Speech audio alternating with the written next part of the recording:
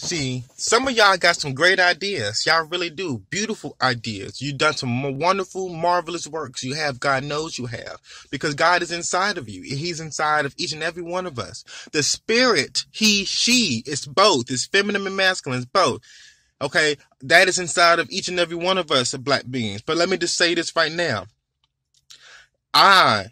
Okay,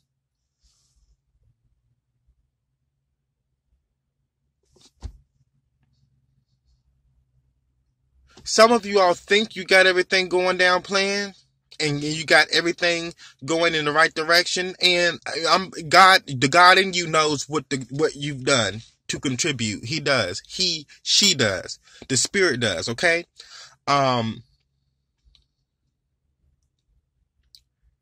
But when you think you got everything down pat, I would have been made my plan happen to establish black people. Like, I would have been made that plan happen. I understand there's a process. You want to do a process of doing things, but my thing is the process. Okay.